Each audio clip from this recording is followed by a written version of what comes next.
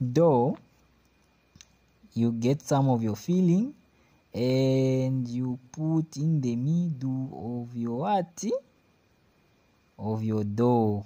For those who want physical lessons, just WhatsApp the number on your screen, then we can make some arrangements. Then you close your pie. When you close your pie, you just dip with your fingers like that, and then you get a knife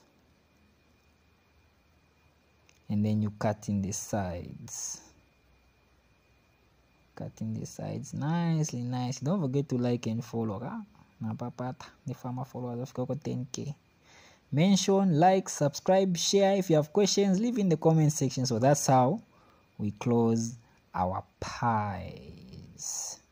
Let me get the pie. If you want, you can do with like a fork on the sides. It's okay. And then you put it there.